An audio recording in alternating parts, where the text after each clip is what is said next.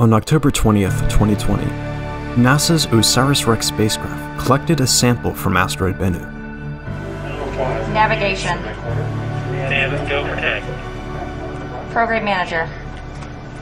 Program Manager is go for tag.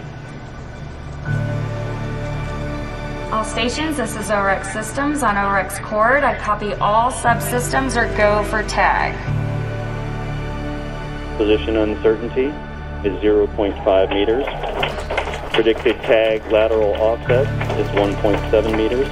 Hazard probability is 0%. OSIRIS-REx's sampling mechanism penetrated Bennu's regolith and fired its nitrogen gas bottle to stir up sample material for collection in the TAG-SAM head. At 6:08 p.m. Eastern, the team on Earth received confirmation of a successful touchdown.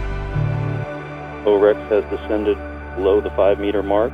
The hazard map is go for tag. And we have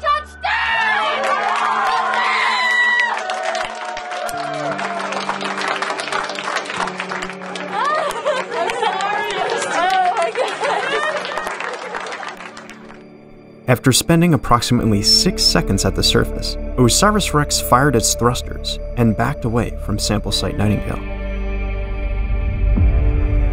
Images taken a few days later by the SAMCAM camera showed rocks and dust escaping the sampler head. The team believed it collected a sufficient sample and decided to seal the TAG-SAM to preserve the remaining material.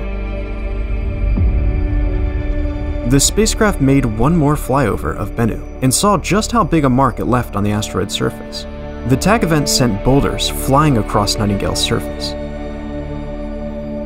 OSIRIS-REx completed its last flyover of Bennu at around 6 a.m. Eastern on April 7, 2021, and slowly began drifting away from the asteroid. On May 10, 2021, OSIRIS-REx fired its thrusters and began its 2-year cruise back home to Earth.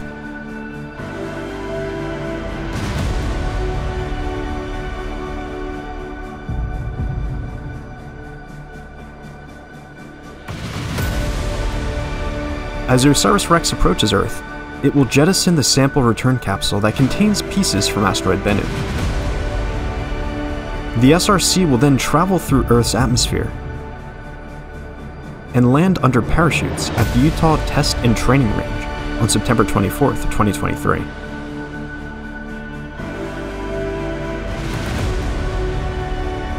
Once recovered, the capsule will be transported to the curation facility at NASA's Johnson Space Center, where the sample will be removed for distribution to laboratories worldwide, enabling scientists to study the formation of our solar system and Earth as a habitable planet.